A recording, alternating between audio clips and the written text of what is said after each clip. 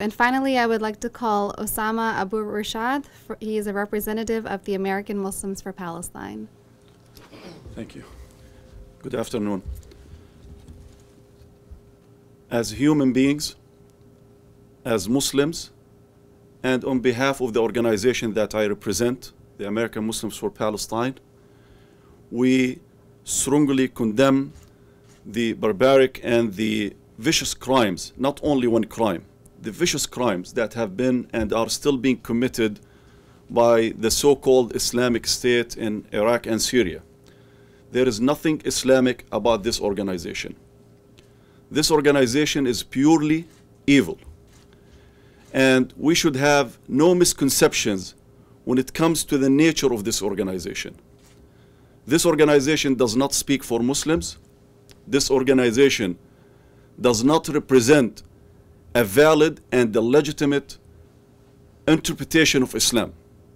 So it shouldn't be treated or dealt with as one of the interpretations or one of the representations of Islam. It has nothing, has no roots within Islam.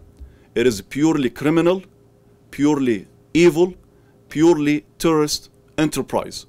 It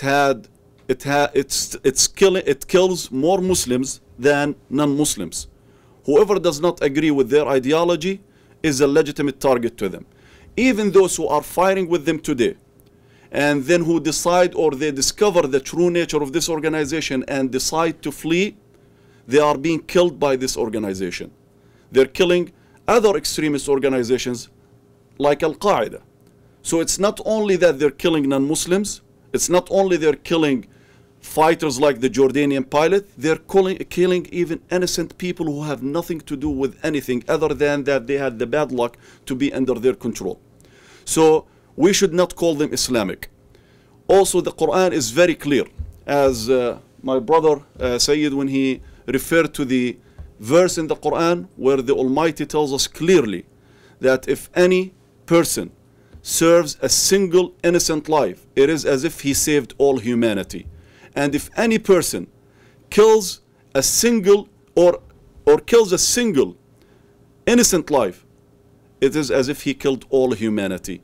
So these people are killing innocent lives as if they killed all humanity according to teachings of our religion. And when they save, or if we save a single life, it is as if we are saving all humanity, being Muslims, non-Muslims, being Arabs, non-Arabs. It makes no difference here. Also in the traditions of the Prophet, peace and blessings be upon him, he tells us clearly that the Almighty prescribed benevolence towards everything.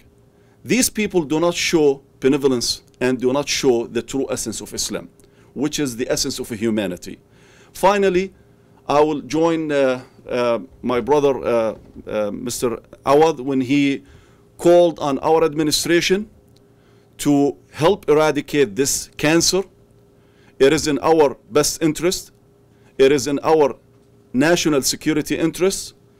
And the people of that part of the world should not be given a choice between tyranny and between extremism and terrorism.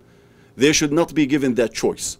Tyranny is the other face of the coin, of the same terrorism that we see there. And that part of the world need peace now. That's what we need. This administration started with an agenda to advance peace in that part of the world. It is past due now. We have to get to that point. We have to eradicate this cancer. And we also have to make sure that we don't have any reasons for any organization, for any individual, to claim that he speaks in the name of the oppressed. It is the masses of that part of the world who speak in the name of the oppressed when they are facing their tyrants and when they are facing such extreme and terrorist organizations like ISIS that does not again represent Islam and humanity. And thank you.